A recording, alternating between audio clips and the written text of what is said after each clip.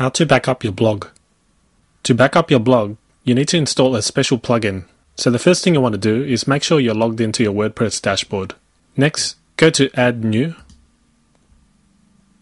In the search field, type in WP-DB Manager and search plugins.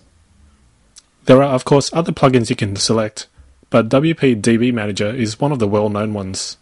So in this list, it's called WP-DB Manager, and then click Install Now. Click OK. And now it's installed. Simply activate the plugin.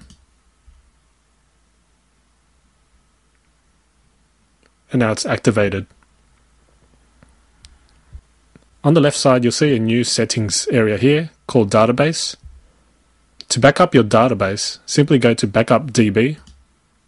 And you can see down the bottom here, a button called Backup. So to back up your database, simply click Backup. And you can see that your database has been backed up successfully. There are other options here which you can use, such as Manage Backups, Optimize your database, Repair your database, Empty drop tables, but you won't need to touch any of these settings. In Manage Backup Database, you'll see a list of backups that you've made. You can always restore and delete your backups. And there's an option to email the database to your email address. So that's how to back up your blog.